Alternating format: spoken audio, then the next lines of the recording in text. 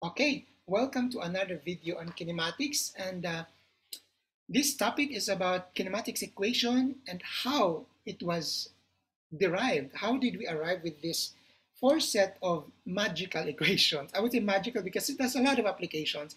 You might not see it, you might not, you know, uh, encounter it, but in aviation, in automobile, in engineering, these are the life of the course. So it's very, very important.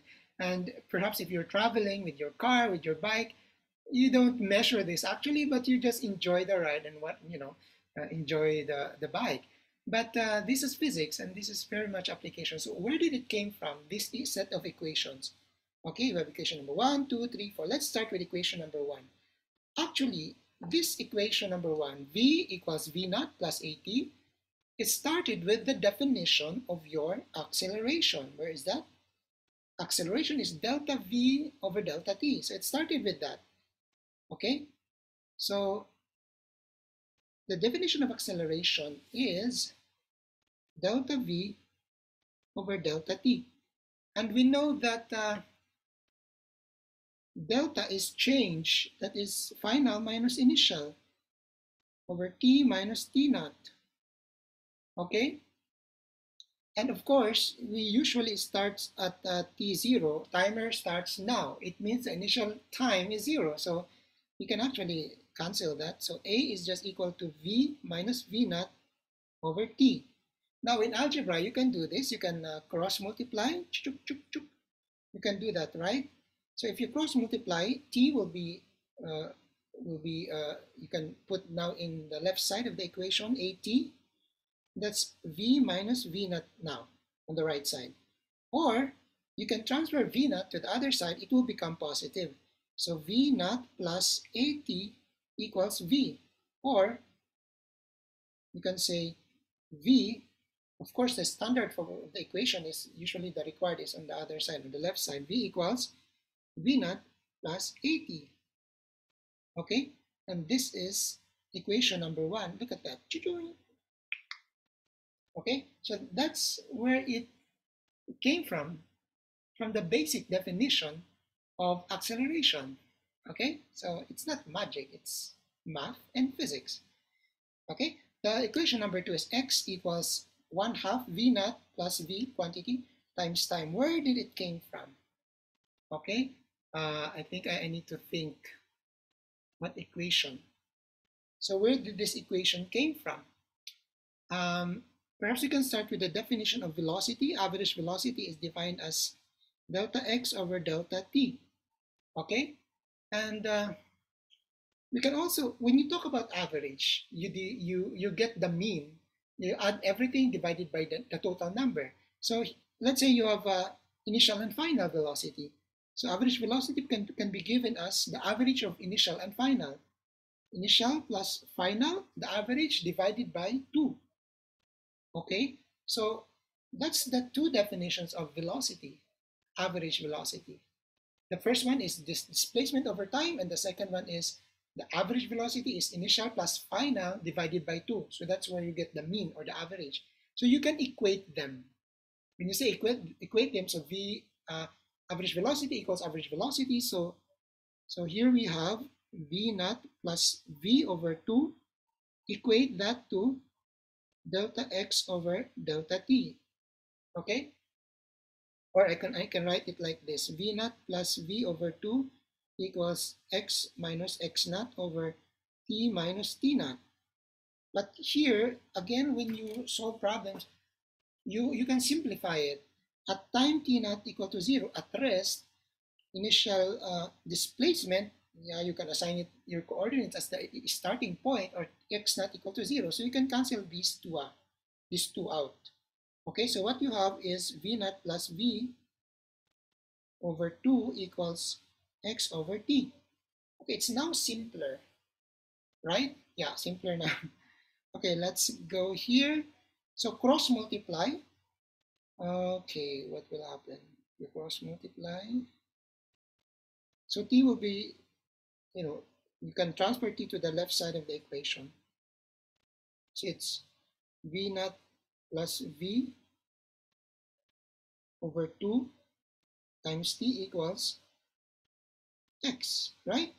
Or x is equal to 1 half v naught plus v times t. And what is this? This is your equation number 2.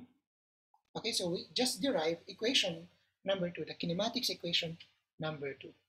Okay, so how about equation number 3? So this is a little bit complicated now because there's some squared thing here. V squared equals v naught squared plus 2ax. Okay, where do we start? Okay, there is 2ax. Wait, that's v naught. So what you can do is, actually I derived it already for you guys. Okay, so we can start with x, the definition of displacement, 1 half from equation number 2, 1 half v naught plus v times t.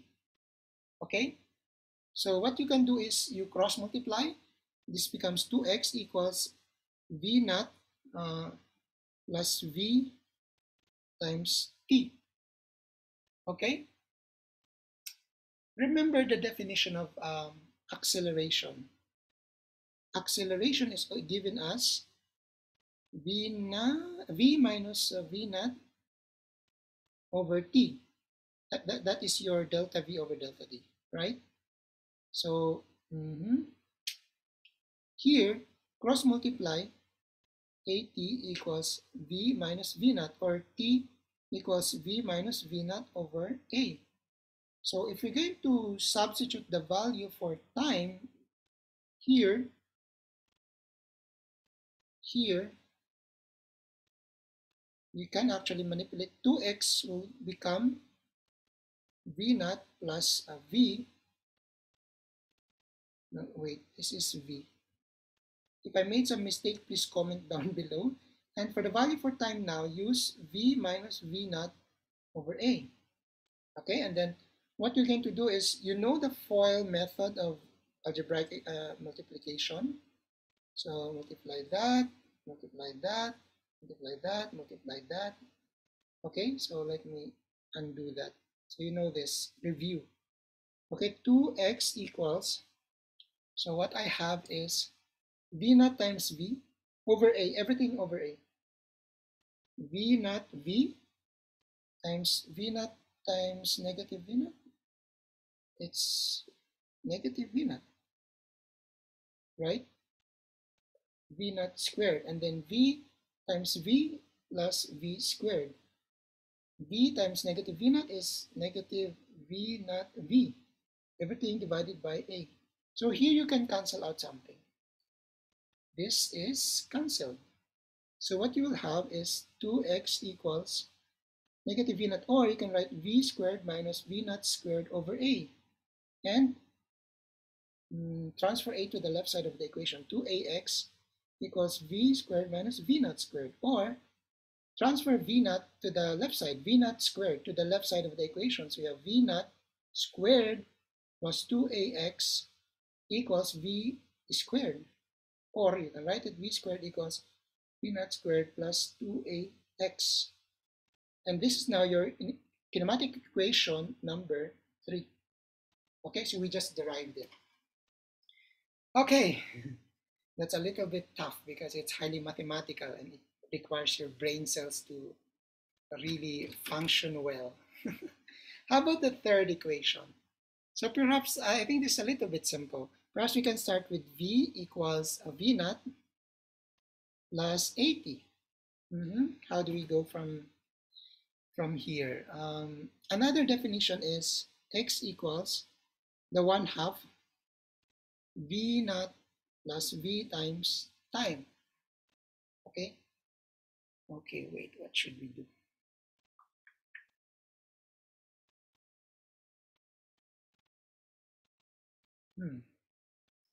Perhaps this becomes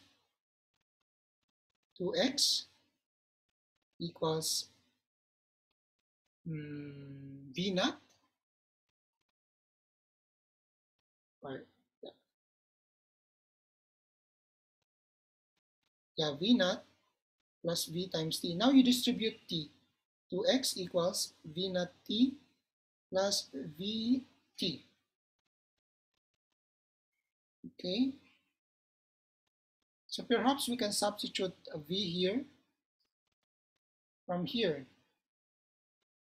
Okay, so 2x transfer V naught t becomes minus V naught t equals Vt. And then divide both sides of the equation by t.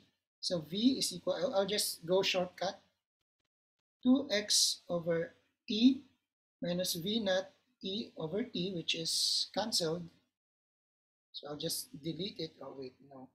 So I'll just cancel it. So V is equal to what? 2x over t minus V naught. And now perhaps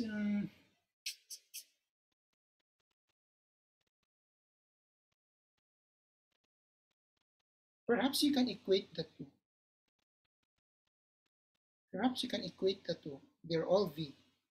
So let's continue here.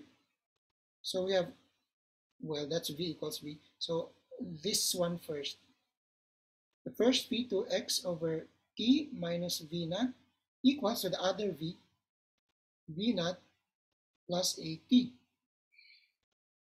Okay. What should we do? Perhaps you can transfer the V naught to the right side. So move this here.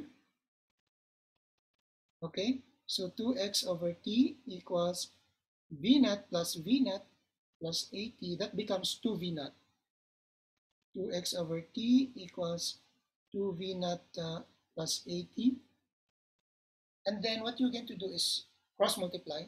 Multiply everything by t. So you have 2x equals 2V naught t plus a t times t becomes t squared. And then we need the x to be alone. So divide both sides of the equation by x by 2. So x equals 2v naught t divided by 2 plus 2 8t squared over 2. So this cancel out. So therefore that's x v naught t plus, you can factor out to 1 half a t squared. And what is this equation? This is now the fourth equation of kinematics. Okay, so these are the derivations of the kinematics equation. Okay, so next we're going to discuss the kinematics equation but in y direction, specifically free fall. So hope to see you in the next video.